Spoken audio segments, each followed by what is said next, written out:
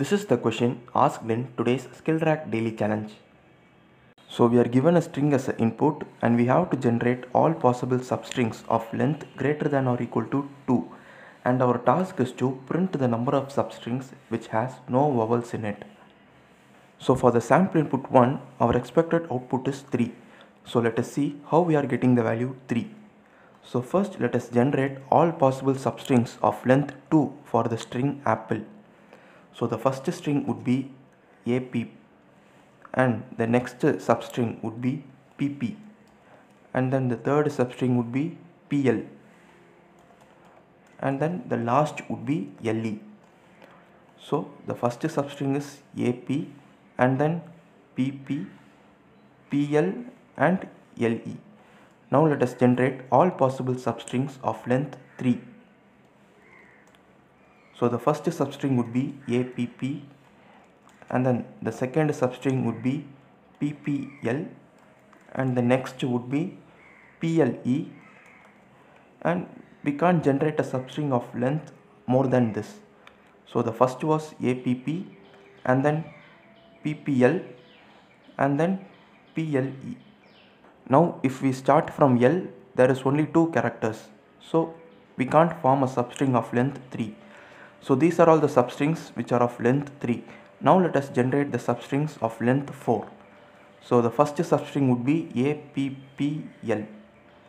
So APPL and then PPLE. So after this we can't generate a substring of length 4, and then the last is the string itself. Now these are all the substrings of length greater than or equal to 2 for the string apple. Now we have to count the number of substrings which has no vowels in it.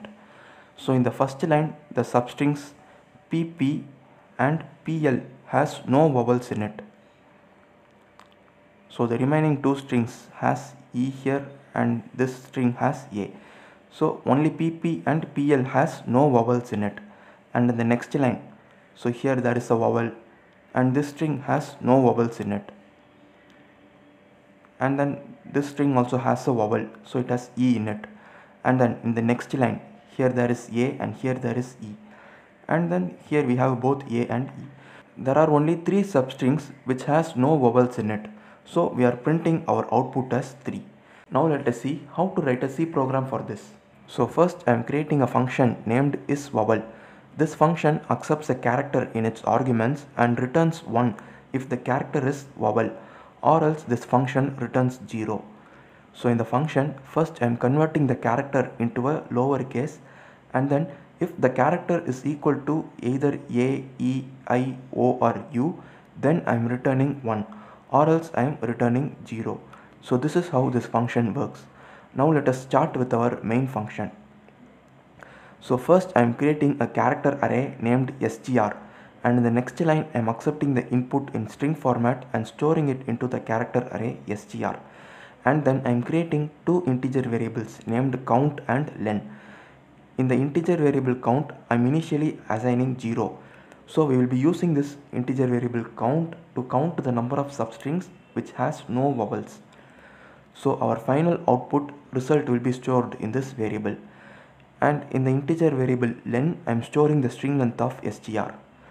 Now we have to generate all possible substrings for the string str. So to do that, I am creating a nested loop.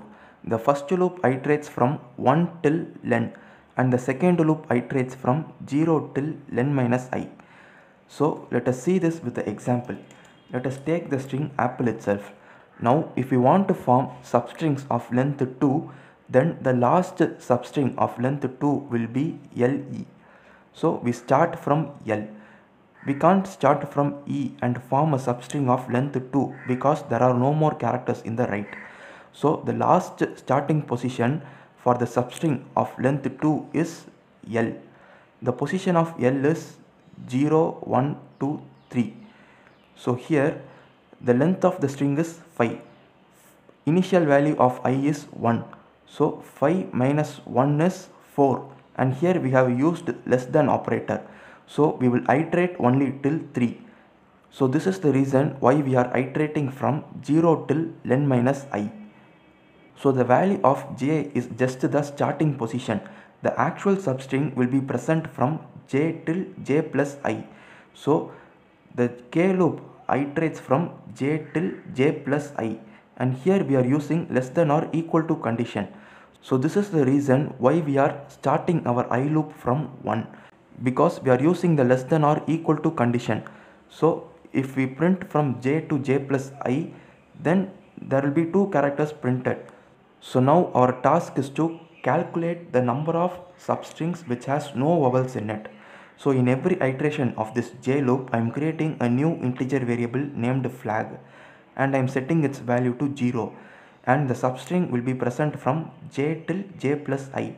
So the k loop iterates from j till j plus I, and if any of the character from j till j plus I is vowel, then I am setting the value of flag is equal to 1. So to check whether the character is a vowel or not, I am using the function isVowel, which we have already seen how it was implemented. So after the execution of this k loop, if the value of flag is equal to 0, then it means that the substring has no vowels in it. So we are incrementing the value of count. And finally, after execution of all the loops, I am printing the value of count. So let us now check our program with sample test cases. So now I have given the sample input 1 and our expected output is 3. So we also get 3 as our output. And now I have given the sample input 2 and our expected output is 5.